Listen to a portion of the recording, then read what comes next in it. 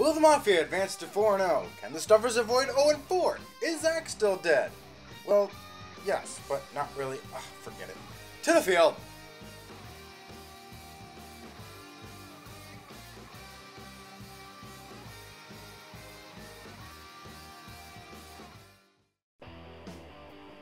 Straight into it. Bros, minus Marshall, and Guzzlers, minus Forrest and Levi plus Seth. Bros want to recover from last week's loss to the Mafia, and the Guzzlers want to follow up from their win over the Stuffers. Simple enough. First half, Seth flips it to Kyle for the midfield score. 1 apple, 2 apple, 3 apple, 4. Go, go, go, go, go.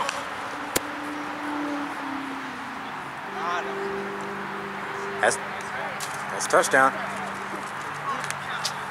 Flag. Hey! 7-0 Guzzlers from the get-go. Elijah, who's probably league MVP right now, responded with a long run. May proceed. I'm the one that picks the pictures, like I started taking pictures.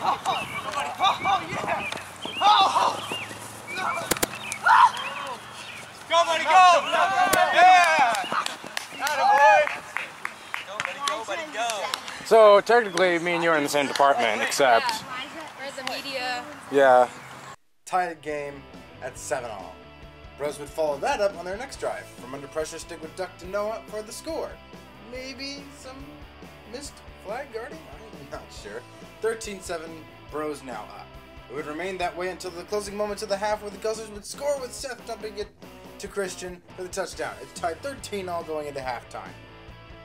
Second half now. Bros would jump ahead with Stig to Tyler, making it 19-13 Bros. Tyler were intercepted on the Guzzlers' next possession. They'd take full advantage with the Stig-Tyler combo from midfield for the score. It's now 25-13 with 4:58 left on the clock.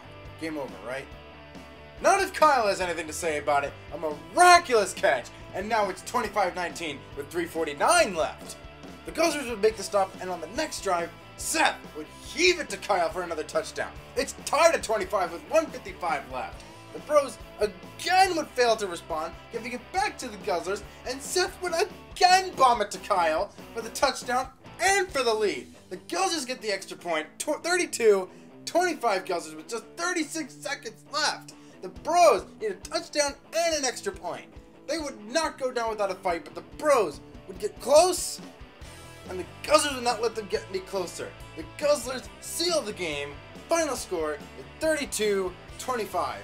Both teams now 2-2. On to the second game of the evening. The Stuffers, minus Ryan and Dylan plus Stig and Elijah, against the Mafia. And this too was close to the very end.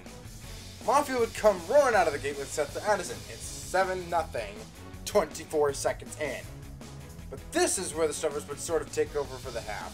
Hudson throws to Jonah for the one-handed touchdown, tied 7-all.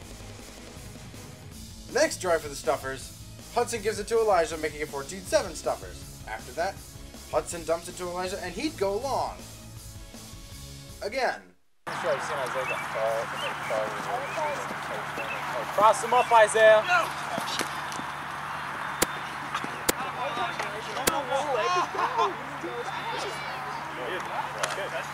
Yeah. 105! I think it was after that we saw an AC-130 flying overhead. I don't know what that means. It's now 27 Stuffers. The Mafia is in trouble. So they give it to Isaiah, and he does not let down. He tastes the end zone at last in his career. 20-14. But the Stuffers would make it rain on that parade as Hudson would pass it to Elijah for the score for the third time. 27-14 at the half. The first 7 minutes of the second half was a deadlock. Neither team were able to score until, with 5 minutes left and a roll switch, Marty passes it to Seth for the touchdown, making it 27-21. A long drive that came up empty for the Stuffers later, and Marty gives it to Addison for another touchdown. It's 28-27 Mafia with 1:23 left on the clock. Back-to-back comebacks this week. Is there any way the Stuffers can respond? Yes! Hudson bombs it to Stig, and he takes it home! 28 Stuffers with 1:11 remaining. The Mafia are on the ropes again, but they would roar louder. As soon as they get the ball back, Seth heaves it to Addison, and he'd score again. The extra point makes it 35-33 Mafia with 1:05 left in the game. But the Stuffers would not give up. They'd use the clock and drive down the field, getting within easy striking distance. But they just couldn't punch through to the promised land. The Mafia would hang on to win 35-33 and remain undefeated at 4-0 while the Stuffers drop to 0-4. My gosh, what a pair of games. Week 5 has a lot to live up to, and I'll be here to recap it all. I'll see you then.